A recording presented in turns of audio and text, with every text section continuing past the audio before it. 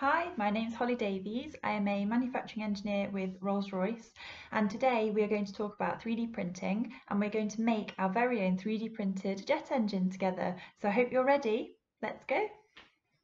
Now let's have a talk about what 3D printing is. Some of you may know already, you may have seen it at school, but for those of you that don't, 3D stands for three-dimensional, and when we 3D print an object, we're making the complete object up of lots of 2D layers. So lots of layers built on top of each other to make a complete object.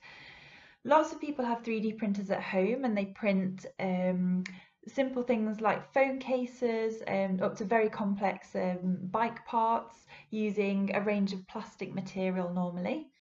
In Rolls-Royce, we make engines for planes, trains, and nuclear submarines. And we've started to use 3D printing, although we call it something slightly different. We call it additive layer manufacturing. And actually, this describes what it is a little bit better. So additive means to add. Layer is pretty self-explanatory, lots of layers. And manufacturing is to make something. So we are making something out of lots of layers added together. There are two main benefits of 3D printing or additive layer manufacturing in Rolls-Royce. The first is that we can take a lot of weight out of our products. If we make them out of the more traditional method, we might cut the shape of the part that we need out of a block of metal. And you can imagine that that's probably quite heavy still, almost like a paperweight. It's got quite a bit of weight to it. Now, if we 3D print that same part, we might be able to print it so that there isn't anything on the inside of the object, it's hollow inside. Because we don't really need that material there, then it also gives us a weight saving. And in the aerospace industry, a weight saving on a plane means that we need less fuel to fly that plane, and therefore it costs us less to fly the plane, so it's more sustainable and a bit more economic. The second reason for using 3D printing in Rolls-Royce is that we can 3D print some really complex and intricate shapes that we find it very difficult to make using the more traditional methods. And if you type 3D printing into Google or another search engine, you will often see lots of really intricate shapes like spheres with lots of cross members in them, all sorts of things. So the two main reasons for using 3D printing for us are to reduce waste and to make reduce cost and to make much more complex shapes. One way that 3D printers have been used recently, which has been very important, is to 3D print lots of face masks for all the people who are out working during this pandemic to try and keep them safe. So the face masks and the face shields, you will see a lot of people have been 3D printing those. Now, in good Blue Peter fashion, here is a 3D printed jet engine that I made earlier. So today, in a few minutes, we are going to make one of these together. You'll see in the video that mine is a little bit floppy in the middle for some reason. But there you go, you can see it's quite small. It is the same basic shape as a real life jet engine. So the air will come in the front of the jet engine here. There's a little nose cone on the front. The air will come in here, and then it gets squeezed down in the middle. We add some fire, some heat, and we compress the air a little bit more, and then it zooms out the back of the engine here. So the air is going in the front, through the engine, and then out the back. And you'll see the fan blades on the front there as well. The other thing that you'll need, I'll show you the full set of kit in a minute, but we're going to be following a set of instructions here. So either an adult or a responsible parent may have printed this off already for you. If not, now's the time to get this printed, and I'll see you in a moment. Okay, here I've laid out all of the pieces that you're going to need to do this jet engine activity. The first thing is the sheet of instructions that your parent or maybe you have printed off the internet, and on here this is the build your own Trent 1000 jet engine sheet of paper, and it has all of the little pieces that are numbered laid out on here. You're then going to need something cardboard based to stick this bit of paper to. Now I have a lot of Amazon parcels, which I'm sure your parents do as well, and I'm going to stick this bit of paper to here, but if you don't have an Amazon box, you could use something like a cereal box or anything else that has a bit of structure to it. So you'll need something sharp as well, so either a pair of scissors or maybe a craft knife. For both of these you will need adult supervision because they're sharp blades, so be really careful with those. And then you'll need something to do the sticking with. I have some Pritt PVA glue. What I would actually recommend though, if you have it, is the Pritt stick, because I think this is going to be a bit too thick. Yeah, I've got quite a wide opening on here. So what I'm going to do with this is I'm going to put it into a dish and use a paintbrush to apply the glue to the paper, otherwise it would be really thick. So the first step is to apply this piece of paper to your bit of cardboard. So let's just move those out of the way, and that bit. And it doesn't really matter what your cardboard has on it, but I'm going to choose this end here because it doesn't have my name and address on it. So let's just cut those end bits off. Oh, tricky, tricky, tricky. Test of your, you'll find this easier if you've got smaller hands, I think. Chop, chop, chop, chop. And this bit, chop. Chop, chop, chop, chop. You don't need to say chop, chop, chop every time you use the scissors. Right, that bit there. And I'm just going to make sure that that's going to fit on there, which it is. Just try and tuck it in. Yeah, so just to make things easier, I'm also going to cut this down here as well. Chop, chop, chop, chop. Move that to one side so you've got a nice clear workspace. And then, oh, I can't get that over. I'm going to put a bit of glue on the back here. So apply your glue however you like. The important thing here is to get the glue across all of the back of the paper though, because you're going to cut all of these individual shapes out in a minute, and can you see how small some of them are? So you want to make sure the back of all of it is glued. And what I probably should have done is picked a slightly larger paintbrush. Hang on a second, let's find a bigger one. That might get the job done a little bit faster. So let's put that all over the back. Try and use as thin a layer as possible, because otherwise your paper's going to get really, really wet, and then you might find it quite hard to do anything with. So paint, paint, paint, paint.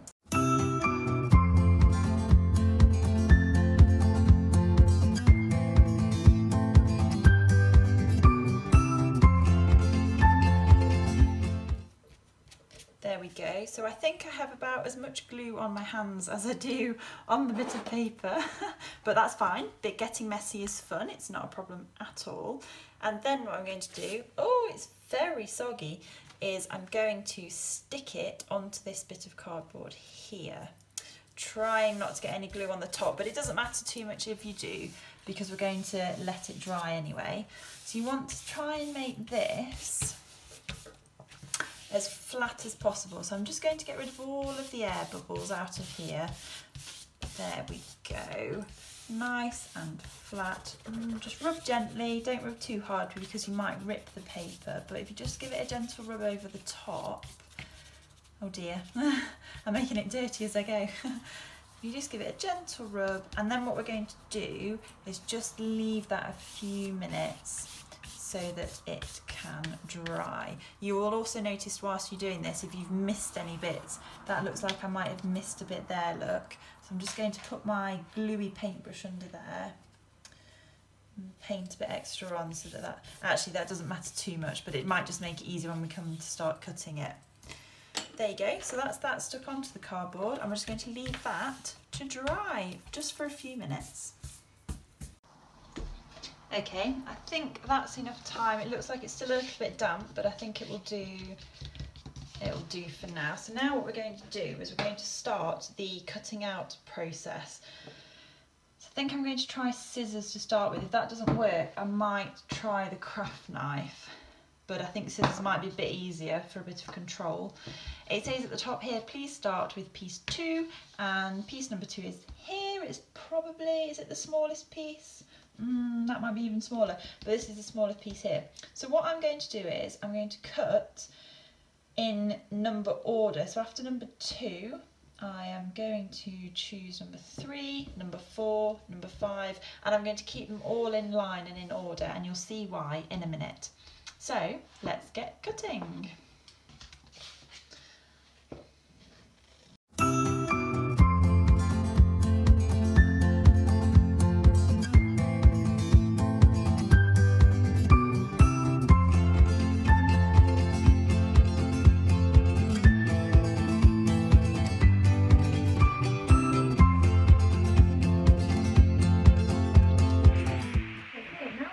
Pieces cut out, we're going to do the exciting bit, and we are going to make them into our jet engine. So we can use this image as a guide, and there are generally 4 sections to a jet engine that you can think of, and we say that they suck the air in, so they suck the air in at the front, then they squeeze it down so the engine gets a little bit narrower in the middle. Suck, squeeze, then they inject some fire into it basically, so the bang section is the really small bit in the middle, and then they blow all of the exhaust air out the back so the engine gets a little bit bigger again. So suck, squeeze, bang, blow. So we know that the engine is going to go from bigger at the front, smaller in the middle, then bigger again at the back, and then we have the nose cone, which are these bits sticking off the front. So if we start with piece number 2, and we can see from the pieces here that the nose cone ones are really quite small, so they're going to make that little shape there, and then we have the fan bits here which are much larger, aren't they, so they look like they're going to make up that bit of the engine, and then we go from 30 down to 21, goes to quite small again, and then we're going bigger and then small again at the end. So let's give this a go. Let us start with part number 2. Put that there so you can see that, and then I'm going to bring my glue back, but I'm actually going to come back with the smaller bit, make sure I've still got some glue in there, which I have, and I'm also just going to get a bit of the cardboard back to use as a base so that I don't put glue all over my table. And then what you're going to do is put glue onto the bit of the part that has the number on the front bit of it. You're not going to put glue on the back of it, the cardboard bit, but you're going to put the glue on the paper. Oh dear, that was far too much glue. You don't need that much glue for such a small bit. This will get easier when the parts get a bit bigger. And then we're going to pick up part number 3, look, and we're going to stick that on top of part number 2. That's just going to go on there, and what you want to make sure, this might be quite hard to see actually, let me just get it a little bit closer to you. You want to make sure that the part is right in the middle, so that you can see the little bit part number 2 there, and we want him right in the middle of part number 3, and make sure they're stuck together, and pop those back down so number 3 is facing up again. Oh, they're sticking to my fingers. And then we're going to take part number 4. And we'll do the same again here, so we're going to put a little bit of glue onto the front of part number 3 there, and then we're going to take part number 4, and again turn it over and just make sure that those parts are in the middle as much as possible. They were quite tricky to cut out, so they're not perfectly round, but that's absolutely fine. Part number 4, and then we're going to take part number 5. And we'll keep doing this. You can see what we're doing here is we're taking all the different numbered layers of paper and cardboard and we're adding them together, and that was the additive layer manufacturing that we mentioned right at the beginning of this video. Look, so it's building it up, and you can start to see, you can see the individual layers there, and it's becoming a 3D structure. So I'm just going to carry on doing that. So you're just going through the numbers. You'll notice that there's a difference between the 6 and the 9. Look, where the line is, that means that if it's under that bit, it's a number 6, and if it's under the pointy bit, this is a number 9. So we're just going to keep going, add a little bit of glue onto the top there, look, and then stick that on there and check that it's in the middle. So I'm going to keep on doing that. You can pause the video here so that you can do it in your own time.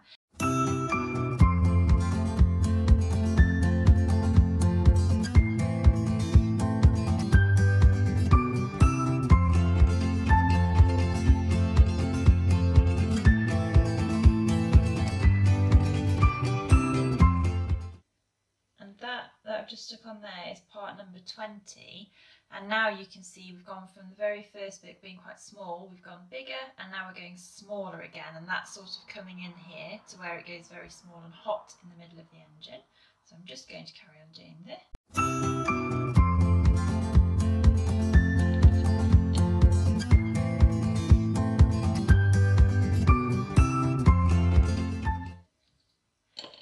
And piece number 39 is really interesting. Look, where all the others have been plain and had a number in them, 39 is actually the blades on the front of the engine. So they're the big fan blades that you could see when you get on the aeroplane to go on holiday. That's what you can see out of the window. Oh, it's gone very wobbly. I think I might have to put a bit more glue in the middle of mine. I think it's got a bit of a weak point. But you can see there, can you see how it's mirroring the shape? It's matching the shape of the drawing on there. So now we've just got the really fiddly bit to do, which is the nose cone. So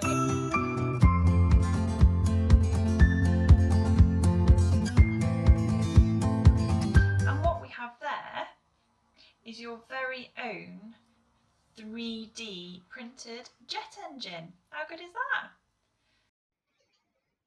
So there we go. Have you all got your own little 3D printed engines? Here's mine. You've seen it already, but there it is. Now what you could do if you wanted to do this activity again is you could add some colour into it, because at the moment we've printed the white paper off and we stuck it onto the brown cardboard, which is a little bit dull. So you could colour in all of these fan blades on the front if you wanted to, and you could also, if you've got some coloured card around, you could trace, draw around the individual circles onto the coloured card and stick all of those together, and then you get a nice coloured jet engine. I would encourage you to make as many of these as you want to. Put them all over the house. I'm sure your parents will be thrilled. But I hope that you've really enjoyed today's session. I have. It's been a lot of fun. If you would like to ask me any questions, I will be joining you for a live question and answer session at 3:30 today. So be sure to come back for that if you want to. If you have any questions or you want to learn a bit more about Rolls-Royce, have a look at the website at www.rolls-royce.com. And the other thing that I need to mention is that on these sheets, it's got the old hashtag on it. So we're not using this hashtag RRSTEM anymore. We're actually using hashtag Rolls-Royce STEM, but I'll put that on the screen as well. So if you want to share some of your 3D printed jet engines with us, please get an adult to put a picture of you and the jet engine onto Twitter and then use the hashtag Rolls-Royce STEM hashtag on there, and we'll be sure to see them. Thank you very much for joining me again. My name is Holly Davies and I hope to see you soon.